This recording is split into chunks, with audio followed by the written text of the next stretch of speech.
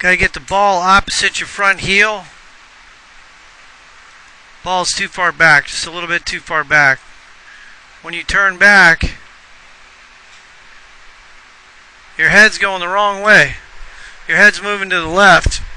You got to get your head to move to the right. You got to get your head behind the ball.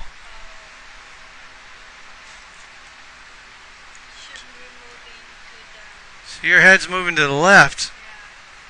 And now you're way out in front of the ball. Your head's way out in front of it. You can see the face is open there because your head's in front of where it started. So we got to get your head to move behind the golf ball, not in front of it. When you watch lady pros, they don't move in front of it. They move behind it.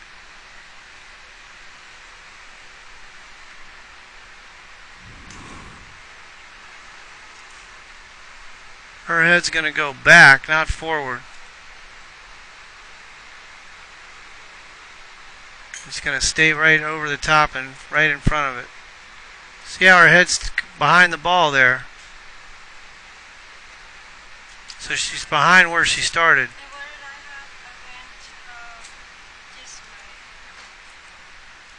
Your head's... See, your head's in front of the line there. Her head's behind the line.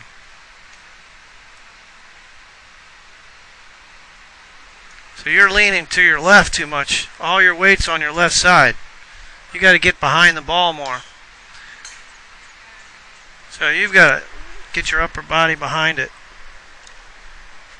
So stand right here. Put the club in between your legs.